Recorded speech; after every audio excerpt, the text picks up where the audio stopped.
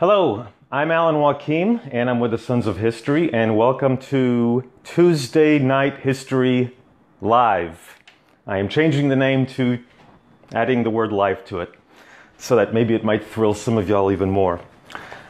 Today we are going to talk about a very, very controversial subject, which really shouldn't have to be, but with what has been going on in these last few days with the death of George Floyd, we feel like it's a good idea to discuss the looting, the riots, and the peaceful demonstrations and compare them to the Revolutionary War and the American Revolution. This is why I'm wearing this shirt. This is a Sons of Liberty. Now, I'm with the Sons of History, so if I accidentally mix Sons of Liberty and Sons of History, you'll have to forgive me on that part. But we kind of want to just ask the question, what would the Sons of Liberty do in a situation such as what we have been seeing lately with a lot of the police brutality and how the black population is reacting towards it. And, we're going to try to make it a little bit enjoyable because this is a very touchy subject. So I do hope you enjoy this presentation. And if you have any questions or comments or concerns, please feel free to mention it on my page. Okay, now, like I said, we're going to talk about the Bill of Rights. Now, and what's going to happen is that for the next several weeks, we're going to discuss all 10 of the amendments. Now, today we're going to discuss part of the First Amendment. Not the whole thing, because there's several parts to it, but we're going to concentrate today on the right to peaceably assemble, petition for grievances, freedom of expression, freedom of speech. That's what we're going to cover today. Next week, we'll cover a little bit more on the religious aspect of it. Now, before we get started, first I want to suggest that everybody grab a drink. Now, for this occasion, I'm drinking a Johnny Walker Black, because the subject matter at hand. One of my favorite drinks. Anyway, I also want to dedicate this to my friend Marlene Devia, who is in New Jersey right now. We call her the Jersey Tomato. She runs the AMC Turn page. She is in the hospital and she's been on a respirator for quite some time. And we're really pulling for you, Marlene. I hope you're watching, and toast to you. Okay. You usually should get Johnny Walker Black. It's some good stuff. Okay. Now, before we get into the whole First Amendment and with what's going on, we want to start off at the very beginning by stating that the whole notion that you should judge a person by the color of their skin, or you might not like a person who is black, it's stupid. It's ignorant, and we're going to show you how ridiculous it is. Okay. Look at that beautiful face right there, Rihanna. I love the way, I don't know her songs too well, but I've always been astonished at just how beautiful of a girl she is. Now, are you going to sit there and say she's not a beautiful woman simply because she has dark skin or she's black? No, that is stupid. Let's go to the next one. By the way, this is not the best device in the world, but it's all I have. Okay, beautiful, classy. That's Halle Berry. Come on. All right, next. We have Zoe Saldana, I think is her name. Beautiful girl from the Star Trek movie. I've just always been astonished at just how beautiful she is. I mean, look at her, beautiful. All right, ladies, I have Denzel Washington for you. Classy guy, love his acting, love his movies. And then you have Morgan Freeman. Now, who wouldn't want Morgan Freeman to narrate your life? He's a class act. Now, you don't like black. Okay, well, I guess, all right, we're going to show you how ridiculous and stupid that can be. Black Hawk Down, one of my favorite movies. Can't watch it because it's got the word black in it. Yeah, that's how stupid not liking people because they're black. SR-71, nope, can't fly it, it's black. So, yeah, I know I'm being dumb here, but okay. Black McLaren, sorry, can't have it. You're judging it by the color of its skin. Now, for me, I prefer the GT350 Shelby. that is my dream car. And if I ever get rich, that's the car I'm getting. And I don't care what color it is. Now, how can you look at this face and not go, oh, are you going to judge a puppy because of the color of its skin? Are you going to say no to the Black American Express card? Yeah, come on. So, let's see. Where are we going to next? And see, I told you this thing is weird. Okay, go to the next. All right, now we're going to get into the subject matter at hand. The First Amendment. Congress shall make no law. Oops, go back. See, I told you that this thing was messed up. Well, we'll stop here. See, this is the part I don't like. Okay, yeah, we're just going to stop it here. We'll pause it here until we get to it. The First Amendment states that, that the Congress shall establish no law respecting a religion. You have the freedom of the press, the freedom of speech, freedom to assemble, expression, freedom of grievances, to express grievances, petition grievances to the government. That's all in the First Amendment. Now, before we get into why the First Amendment was created and how it all came about, I do want to discuss a couple of things comparing to today and comparing to what happened in the 1770s. Now, I've heard a lot of people, after George Floyd was killed, there's still going to be a determination. I'm just going to state, by the way, the courts are going to say it. Courts are going to determine whether it was murder or whether it was manslaughter. So for right now, we're just going to call it the killing of George Floyd. There were some peaceful protesters. And then after the peaceful protesters, there were some riots. Now, some of these riots, based on what a lot of people are noticing, a lot of these riots and looting, mostly the riots at this point, they were out-of-towners. They were not people from the neighborhoods. They were the ones that were destroying buildings, destroying businesses, burning buildings. I believe there was a black firefighter who spent all his money to build a business and it was burned down. I think it was a bar or a restaurant. Now, many of those who were arrested were out-of-towners. They were not black people just burning down their own neighborhoods. My understanding is that there were a lot of black people who rightfully were protesting and demonstrating.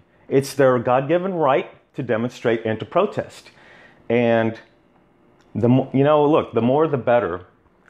There have been a lot of cases of police brutality, and we are going to discuss that. We're going to discuss also in the police brutality the number of white people, black people, brown people, everybody who has been killed over the years. We do have some stats that shows this. Now, in much of the looting and in much of the there's been a lot of looting, and there have been a lot of anarchy that has been going on. There have been some people who've been stating, well, look, during the American Revolution, we had people who destroyed the Boston Tea Party. Now, the Boston Tea Party is something that we're going to discuss. What I want to discuss first is that there was an incident that took place. Now, who are the Sons of Liberty? This is the shirt that I'm wearing. Now, the Sons of Liberty were a group of men who lived in all 13 of the colonies. They were protesting against many of the taxes that Parliament was imposing on the colonists. Now, taxes in those days, each of the colonies, they had their own taxes. And they were voted on by their own assemblies, by their own, kind of like, it'd be similar to having their own state legislatures. These were like colonial legislatures, like Virginia had the House of Burgesses. The people would elect representatives, and the representatives would decide whether there should be any taxes. Well, after the 7 Years' War, also known as the French Indian War, Britain was very much, they needed money. England needed money. So they imposed taxes on the colonists. The colonists said, wait a minute, we don't have any representation in Parliament. Taxation of the representation is tyranny, and they resisted. And this continued from 1765, and it continued all the way until we get to the Tea Act and the Boston Tea Party. Now, mercantilism was a practice that all the European countries, they were practicing it. What it meant was that the 13 colonies could only purchase items from England. If you were a French colony, you could only buy items from France. So the 13 colonies, the people who lived there, could only purchase items coming from London. Now, one of the big items was tea. Now, tea was the last tax that remained.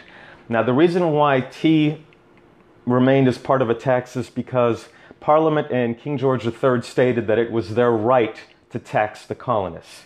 So that's why they didn't get rid of the tax. They felt, look, you know, we're Parliament, we have the authority, and we're going to keep this it was kind of like in spite of what the colonists wanted, we're going to keep the tea tax, which was 3 pence per pound of tea. They kept it. Now, the colonists decided to get their tea from smugglers, mostly the Dutch. So there was a lot of smuggling going on during that time. Now, right here, now this is a picture of the Gaspee, which was a British schooner going up in flames. By the way, there are going to be some cuss words used in this production, in this broadcast. We just felt that, okay, we won't make it too harsh of a word, but it just feels right to call certain people certain names, which is what we're going to do in this case. Okay, now, this is known as the Gaspee Affair. It happened in June of 1772.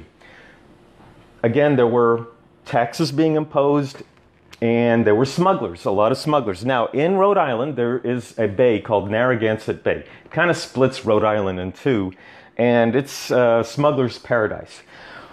Well, the British had a ship called the Gaspee, and it was captained by, or skippered by a Lieutenant William Duddingston.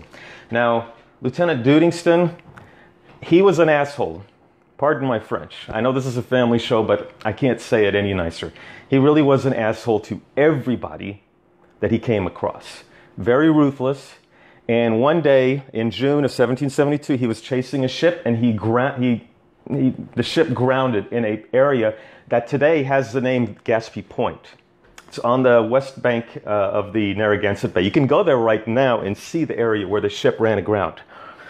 So what happened was that a group of men, many of whom were with the Sons of Liberty in Rhode Island, rowed their boats to the Gaspee and decided to punish the perpetrators, in this case, Lieutenant Duddingston and his crew. They boarded the ship. This is at nighttime. They boarded the ship.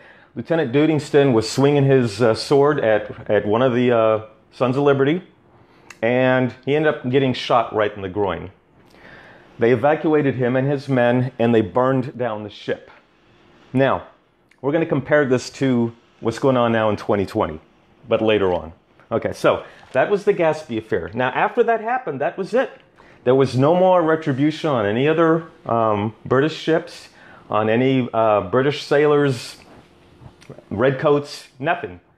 This was the only time. It's because this particular ship, the Gaspee, was a weapon against the people. And the people in Rhode Island had had enough, and they took matters into their own hands. The sheriff of, I believe it was Kent County, his name was Whipple. Yes, Abraham Whipple. He was the sheriff of Kent County, and he led him and a guy named John Brown, where Brown University comes from. They're the ones that torched the ship. Okay, now, after that, we're going to go to the Boston Tea Party. Now, the Boston Tea Party is kind of a complicated affair. Again, I'm seeing, let's say on Facebook and in social media, where people are justifying a lot of the looting and a lot of the destruction and devastation that's taking place in many of our cities, saying, hey, if they could, Sons of Liberty can do it in the Boston Tea Party, then we can too. Not quite. And I'm going to explain why this is different and the circumstances and what really happened. Okay, now, it's kind of a long story. I'll try to make it as quick as possible. The governor at the time of Massachusetts, his name was Thomas Hutchinson. He and his son-in-law, Andrew Oliver, his brother-in-law, Andrew Oliver, were part of, they were ruling Massachusetts at the time. Now, there was a company called the East India the East India Tea Company. Now, the East India Tea Company had a monopoly. And you got to remember about the mercantilism that I was mentioning, where you could only buy English tea. The tea had to go to London and then from there come to the colonies. Now, many of the colonists in the other 13 colonies, they were rejecting the English tea. There was a boycott. They weren't going to buy the tea unless they got rid of the tax. So people were buying smuggled Dutch tea. What the East India Company decided to do was only certain people merchants could sell the tea. So I know this is kind of complicated. In Boston, there were only five men who could sell the tea in Boston. Now, since there was a monopoly, that meant that those 5 guys were the only 5 guys in Massachusetts who could sell any tea at all. All other tea was banned. Now, 3 of those 5 agents, happened to be related to Thomas Hutchinson. One of them was a son-in-law. So you can kind of see where it was not fair to other merchants who wanted to sell tea, but they couldn't because it was state-run.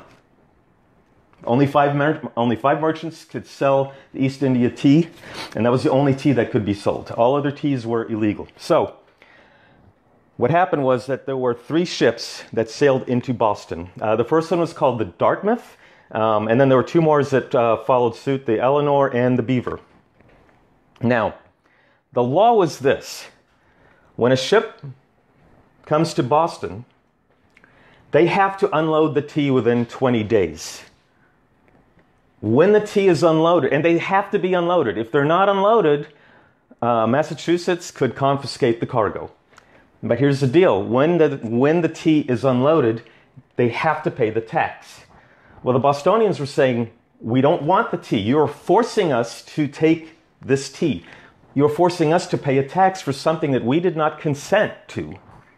So it was the government forcing the people to take the tea, which they didn't want. So on December the 17th would have been the 20th day. So what they did was people like Sam Adams and Dr. Joseph Warren, they'd approach the owner of the Dartmouth, his name was Francis Roach, and told him, listen, go talk to Governor Hutchinson and tell him you want to leave Boston without unloading the tea. You're going to take the tea with you and head back to London. Francis Roach did try. He tried a couple times. Now, the last time was on December the 16th. So they had a meeting. The Sons of Liberty had a meeting at the Old South Meeting House. Yes, the Old South Meeting House. A lot of stats here. I have to kind of remember all of them. They met at the Old South Meeting House. Sam Adams was there, Benjamin Church, Dr. Benjamin Church, who ended up becoming a traitor later on. They were there speaking to the people. There were about 7,000 people who were there. While they were meeting around 3 o'clock, Francis Roach went to go speak to the governor, Hutchinson, and tell him that he wants to leave with the tea. Governor Hutchinson said, absolutely not. The tea's going to stay there, and you're going to unload it the very next day. So Francis Roach went back to the Old South Meeting House in Boston. Now, this is around 6 o'clock, and explained to everybody in the crowd, sorry, we can't. He said, Governor Hutchinson is not going to let me leave the Boston Harbor with the cargo. I have to unload the cargo. Again, once the cargo is unloaded, then they tax the tea. So Sam Adams stepped up to the podium, looked at everybody, and said, this meeting can do nothing more to save the country. Now that was the signal. About 150 men dressed up as Mohawks.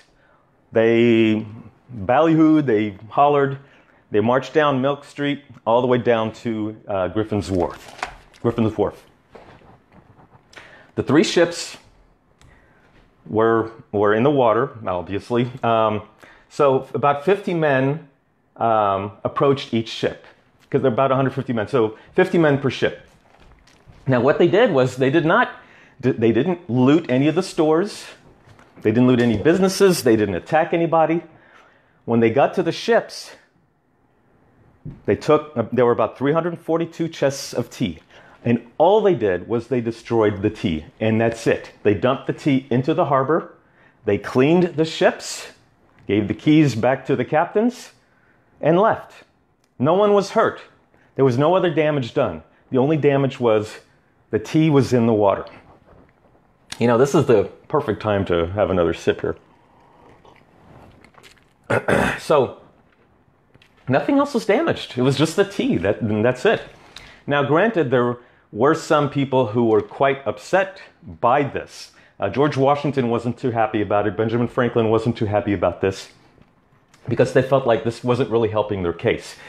But John Adams, the future president, Sam Adams, several of the men with the Sons of Liberty in general, the men of Virginia were Patrick Henry. They were all thrilled about what had happened. The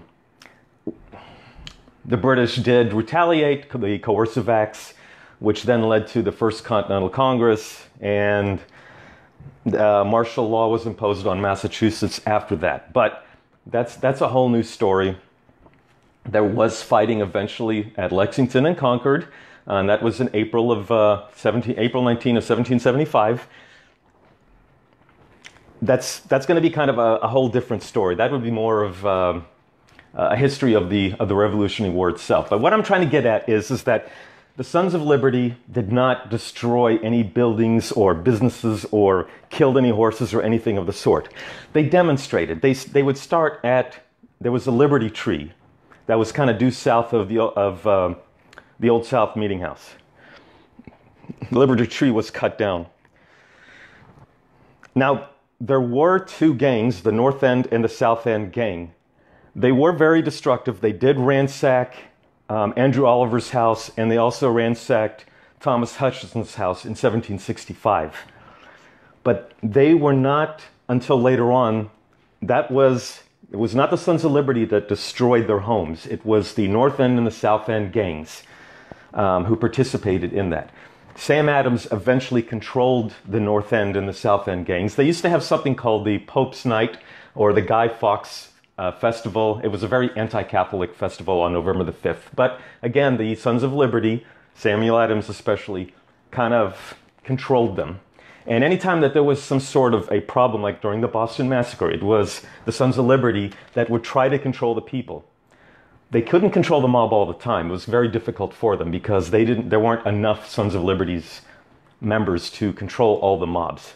So if somebody says to you, well, you know, they did destroy Hutchinson's home and Oliver's home, that was really the Boston gangs. That was not the Sons of Liberty. So now you kind of get a gist of what I'm trying to get at. You know, there's a difference between peaceful protests and looting and anarchy. So, all right, let's go on to the next one. Let me see what we have here.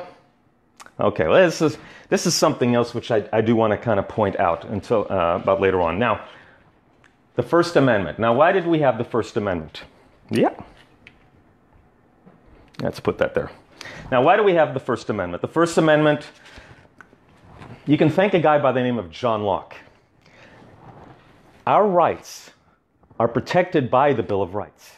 Now, these rights are what we would call inalienable, natural rights, God-given rights. The Bill of Rights was not created to grant us rights. The Bill of Rights was created to protect our rights.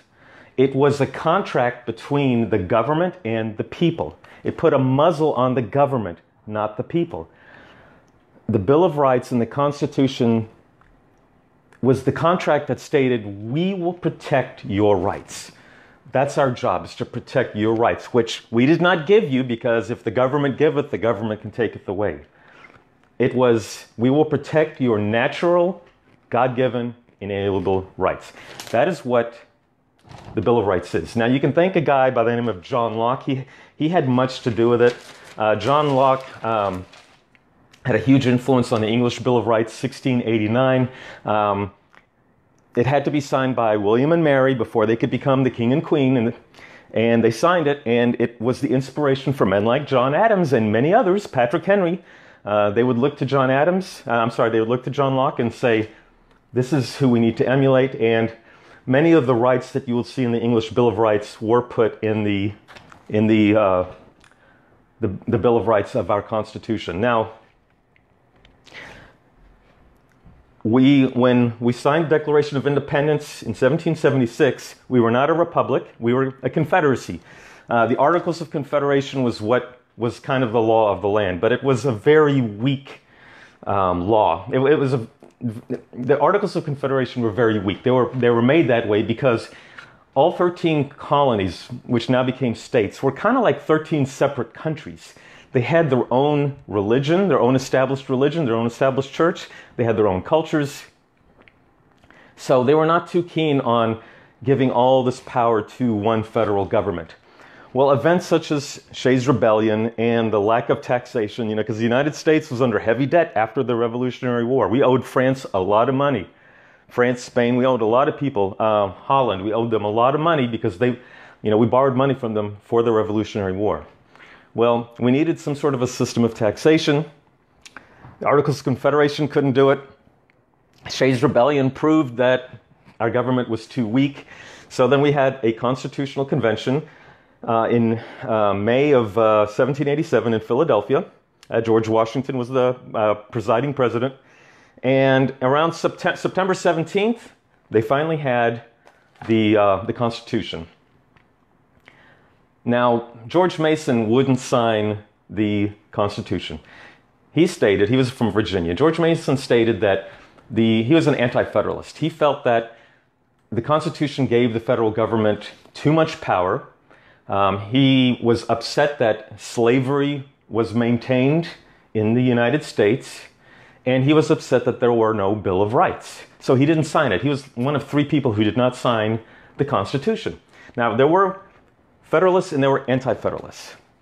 The Anti-Federalists were afraid that the 13 states were now giving too much power to a federal government. They felt like they were going to lose their autonomy, that being called a state is in name only, that all the laws are going to be coming from the federal government. So the Federalists had to appease the Anti-Federalists in some way. So George Mason's Bill of Rights was one of the ways that they did it. Now, Alexander Hamilton, he didn't think that a Bill of Rights was necessary. James Madison, he ran against James Monroe, James Madison was our 4th president. His successor was James Madison was the 4th, Monroe was the 5th. Now, Madison and Monroe were friends. And what had happened was that Madison had promised that we would have some sort of a Bill of Rights that we would add to the Constitution. Now, the Constitution was ratified in 1788, and it was enforced in 1789, which was the first year that George Washington took the oath of office. So, James Madison introduced the Bill of Rights. Now, he and Roger Sherman were part of a committee to draft the Bill of Rights. Now, the House introduced 17 amendments. The Senate introduced 12 amendments, and then they sent it to the states to ratify. Now, 2 of the amendments, the first and the second, were not ratified. Now, ironically, the Second Amendment was ratified in 1993. So we're talking over 200 years, about 203 years, something like that, 204 years. That was the Second Amendment. The Third Amendment was what we call the First Amendment. So the states ratified the Third through the 12th Amendments. So now the Third becomes the First. The 12th becomes the 10th. So you have 10 amendments. That's how we ended up getting the 10 amendments added to the Constitution. You can thank George Mason. He was really the man behind it. And then, like I said, James Madison and Roger Sherman. Now, let's talk about what is going on today. We have people who are rightfully upset about what is going on. I've spoken to many black men and asked them, how do you feel about being black in America? And some of them have stated, look, I don't know anything else. I'm an American. But he feels like when he's driving, this is one example. He says that when he feels like driving, he feels like the cops are just following him. I've had other black men say the same exact thing, the same thing. And they would even tell me that we have to tell our kids, if a cop pulls you over, do what he says, do not resist. You got to listen to that. Now, I have a lot of friends who are cops. Now, I'm not suggesting that all cops are bad. I'm not. What I'm suggesting is that there are, just like, any other group where you're going to have assholes, you're going to have a small percentage who ruins it for everybody else. What happened the other day with George Floyd? Those cops do need to be prosecuted. There's no doubt about it. They need to be prosecuted. He was stating, look, it's like, I can't breathe, and the man died. And, it's unfortunate we can't bring him back. But I'm going to state this. Now I'm going to get into the opinion portion of this. We cannot judge every policeman for the actions of a few. Just like we cannot judge, with all the demonstrations that are going on, there's a tiny, tiny few that are doing the looting. There's a tiny, tiny few that are doing the destruction. Now, they say that there's like 3 types of people that are a part of this demonstration. There's the peaceful protesters, who are a vast majority. Then you're going to have some of the looters, who are opportunists. And then you're going to have some anarchists. And these anarchists are the ones that are creating a lot of the devastation and destruction. And the looters and the anarchists are ruining it for the peaceful demonstrators. The peaceful demonstrators are trying to send a message. And rightfully so. And it's their God-given right to demonstrate. And we should support them in their demonstration, as long as it's a peaceful demonstration. Now, if you want to compare apples to apples in terms of like the Revolutionary War, one can say that when those 3 cops were on top of George Floyd, I'm going to say this, if it was me and I saw something like that, you can justify knocking the cops off the guy. If you see that they're snuffing the life out of a person, I'm not endorsing it. I'm just saying I can see how people can do that. Because, look, just because they're the police doesn't mean that they're infallible. It doesn't mean that they walk on water. If we see something wrong, we have to do something about it. If the people push the cops off the guy, just to put a stop to the guy's agony, okay, and then stop there, and just stop there. Now, okay, if someone's pissed off and they burn the car, okay, I'm not justifying it. I'm just saying it's like the Gatsby. Let a court decide on that one. But if the people, if they just knock the guy off to put an end to it, like if you have a concealed carry, you can use deadly force to put a stop to a crime. But then you cannot continue. Once the crime stops, you cannot continue and chase the guy and gun him down. That's not how it works. It's the same thing if demonstrators see or witnesses see an act such as the police snuffing the life out of a guy, such as George Floyd. All the other police who have been, there have been police who have been beaten, there have been police who were hit with vehicles. No, that's not a protection on the First Amendment. The anarchists, Antifa, and any other agent provocateur who are showing up to create some sort of a race war between the blacks and the whites, that is not protected free speech. Free speech are the ones that are marching, even with the bullhorns, with the signs. That's free speech that is protected by the First Amendment, a peaceable demonstration. It's what the Founding Fathers were for. It's what the Sons of Liberty did. The Sons of Liberty did boycotts. The Sons of Liberty did marches. The Sons of Liberty did not attack innocent shop owners. They did not, even after the Boston Massacre.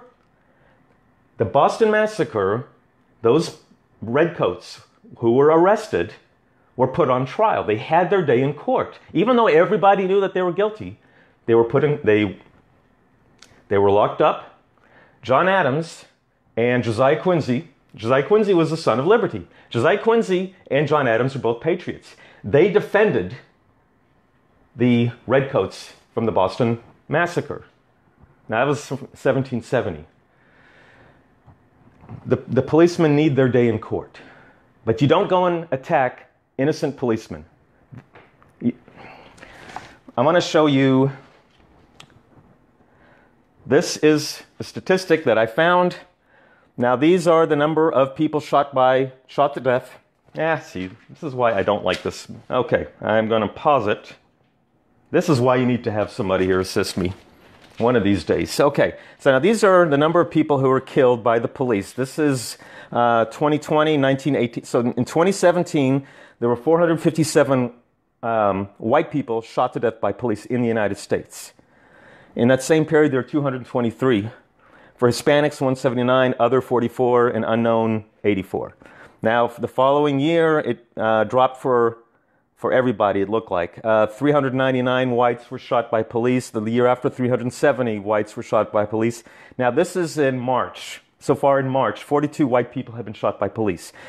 31 black men have been shot to death by police. Now, these are the numbers, 223, 209, and 235, respectively, for 2017, 18, 19, and 20. Hispanics, 179, 148, 158.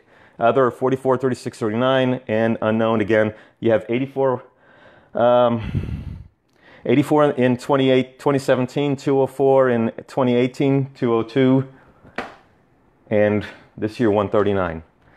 All right, so the question is going to be this. We know that there's going to be cops who are going to be... There are a lot of cops who kill people, okay? We understand that. But is it because they're racial or is it because they're assholes? I mean, Jesus of Nazareth, his 12 apostles, he had a guy who turned on him, Judas. In a country of 330 million people, we are going to have assholes in this country who are going to hate you because of the color of your skin or because of your religion. It's just going to happen. Yeah, I've been followed by cops. Is it because they're racial or is it because some of them are just assholes? I don't know. I'm not a sociologist. What I'm trying to do is I'm not trying to answer that question. I'm trying to show you the difference between the looting of today and what went on with the Sons of Liberty and the American Revolution back in the 1770s. I hope that this will kind of give you an idea that this is a problem. It needs to be addressed. When so many black men that I've spoken to have this natural fear of the police, we got to listen to that. There's something to it. There is something behind it, and it needs to be addressed. It must be addressed. This cannot continue. Peaceful demonstrations is the way that we want to go. Now, I had this earlier picture. I want to show you something here. This is on 9/11. You have blacks, whites, you have Asians, you have Far East, you have Asians here, Central Asians, Latinos. We're all in this together. You know, we may have come here different ways, different ships, slave ships, cruise ships, whatever, on a jet plane, whatever. But we're all in the same boat. So we're going to have to learn to live together. If we don't learn to live together, we're going to die together. So we've got to talk. We have to sit down. I want to introduce a couple of books that I think that you should read. Federalist Papers. And if you can, John Locke. Now, I've got two different books on John Locke. Very important. John Locke's a very good person to read about.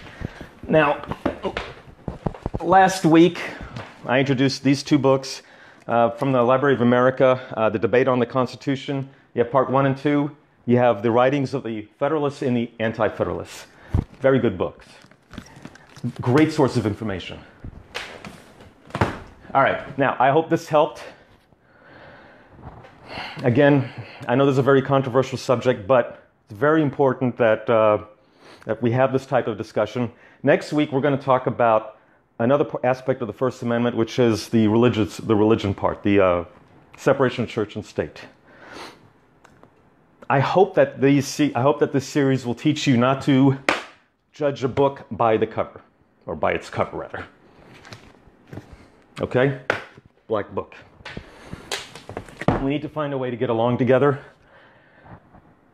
I hope you enjoyed this. Please leave a comment. Now, I'm also, like I said, I'm with the Sons of History. We are going to be having a discussion on much of the police brutality. Again, listen, it's a small minority. Just like it's a small minority of the demonstrators who are doing the looting, it's a small minority of police. I have friends who are police.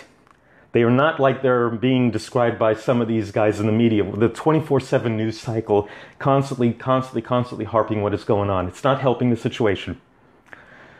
We all need to find a way to get to just work together. You know, 9/11, they didn't care who we were. They didn't care if you were white or black. They just cared that you were an American and they wanted to kill you. We're all in this together. Okay, I hope I covered everything. I'm Alan Wakim with the Sons of History. Thank you for being a part of the Tuesday Night History Live, and I hope to see you next Tuesday. Thank you and God bless.